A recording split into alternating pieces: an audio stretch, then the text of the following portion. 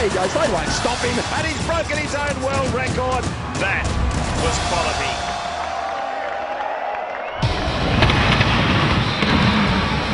quality. Originally called murder ball, wheelchair rugby is a fast-paced and hard-hitting sport, and the Aussie team is one of the best in the world. A beautiful ploy from the Australians. Players with a physical disability compete in wheelchair rugby. Athletes that play have a spinal injury or other disability that affects their arms and legs. Players are given a classification between 0.5 and 3.5 points. The heavy artillery comes on for Australia. Athletes with a 0.5 point classification have the highest level of disability on the team and play an important role in blocking or screening players on the opposite side.